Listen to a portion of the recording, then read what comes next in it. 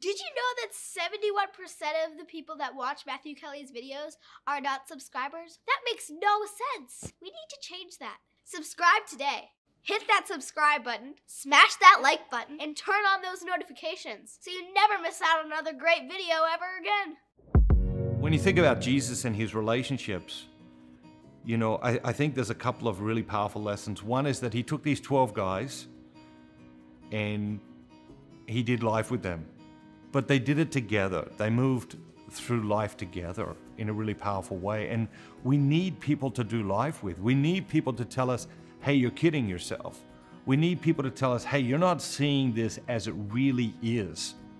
We need people to say, you're being too hard on yourself. We need people to say, you're being too easy on yourself. We need people to say, you're procrastinating. We need people to challenge us and to comfort us. We need people to do life with. God loves people, God loves relationships, God loves community, and God wants us to move through life in community. He wants us to have a group of people around us that we can do life with. Very often I think modern culture is very anonymous. You know, you can move through life quite anonymously in the modern culture, but God doesn't want that to be the case. He wants us to know and be known.